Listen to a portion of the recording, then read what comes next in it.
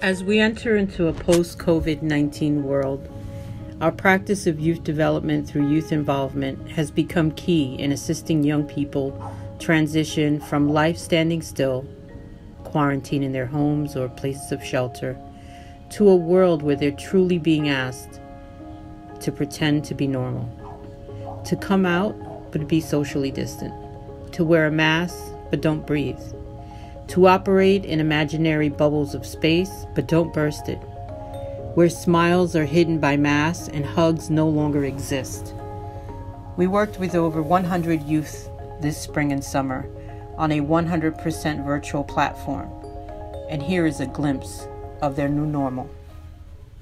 Hello everybody, my name is Ali Samore. Hi, my name is Angeli Stokes, but I prefer Angie. Hey, it's Jemaya. Hi everyone, my name is Amina Khalifa. Hi, my name is Jonathan Rosales. Hello, my name is Enrique Rodriguez. Hi, my name is Miriam Ibrahim. My name is Brajay Drayton, but most people call me Bree.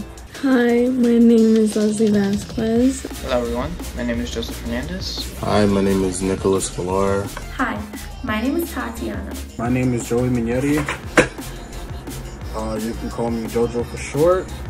My friends call me Joey Salad for stupid reasons. My name is Anthony Richardson, and this is my quarantine cuisine. March 19th, I came back from Syracuse. 111 days inside. 2,664 hours without contact with the outside world. July 9th was my first time outside. 6 birthdays missed, 4 parties skipped. March 12th, diagnosed cases of COVID exceed 1,000. 3 metro swipes per day and less weekends. 6 programs a week, about 2 hours. 5 relatives passed, 10 pounds, 100 clothing items washed by Looking forward to April 15th. 3 tournaments canceled, 8 practices missed. Looking forward to May 15th. March 15th, schools shut down. March 17th, Trump delivered his final briefing for the month, laced in lies and self-praise as always. My family, however, stocked up on food. 8 hours of school at least 5 days a week.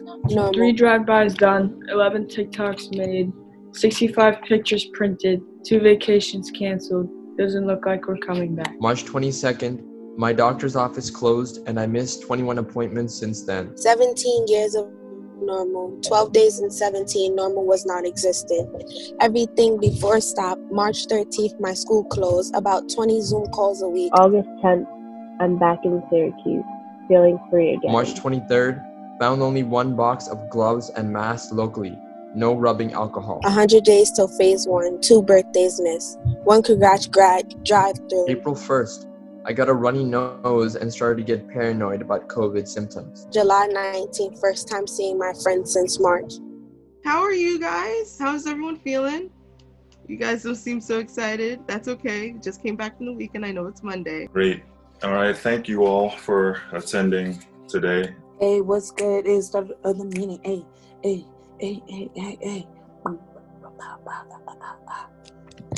All right.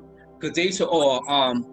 This is the Black Lives Matter Even in Staten Island broadcast. So my name is Elijah Scott, and the Black Lives Matter movement has been very impactful, and it's been a very strong movement, and I'm just proud of everybody who's been stepping up and stuff like that, and also proud of the youth. If we really want peace and unity in a post-Black Lives Matter world, then everyone has to have equal rights and equal treatment.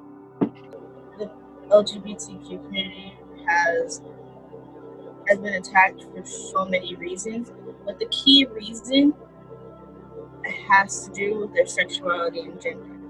A discussion about the differences and challenges faced by this community could create empathy and understanding. One topic I felt should be added to our curriculum is the discussions of All Lives Matter and Black Lives Matter. I think criminal justice should be considered in all school curriculums. One topic we should cover is police brutality and why is it wrong. A topic that I think that should be included in the curriculum is government funding. Okay. You just move your camera down a little bit. Okay. There you go. Would help understand the government relationship with our community. One thing that I might miss, like before COVID, is like the feel of going to school or just traveling. The early days of COVID-19 gave the Staten Island Urban Center the opportunity to self-examine our programming and be forward-focused in our thinking as we entered into this new normal of virtual communications, while the world stood still and social justice issues raged. Our participants used art and commentary to process all that is going on in the world. They read, they wrote, they created art, they broadcasted, they took action. Young people handed out PPE and food, discussed ideas and dreams for a post-Black Lives Matter world, created and curated art as self-expression and self-preservation, and they shared their techniques of survival, having to step up by cooking, handling isolation, taking care of family.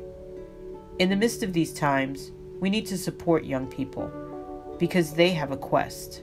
In 1992, John Bess, a mentor and scholar of youth development, told young people that the future and rebuilding of America is totally in their hands. Our generation and previous generations have failed to win the battles over racism, miseducation, unemployment, and social deterioration. We have not provided the leadership, vision, and strength to protect every human being from starvation, poverty, illicit drugs, crime, and homelessness. Unless you rise up, speak up, act up, and get fired up, our condition will remain the same. You must educate yourself and read extensively, train intensively. Strengthen your mind, body, and soul physically, intellectually, and spiritually. You must do all that is necessary to prepare yourself to survive and eliminate the violence. You must strive to secure your position of power and importance in order to serve and assist our brothers and sisters, friends, and community. You must master the art of the positive to unlock the key to eliminate greed, cruelty, brutality, and domination. Creating positive change is power. Learning is power. Doing is power. Helping is power. Action is power. Teaching is power. Changing is the power.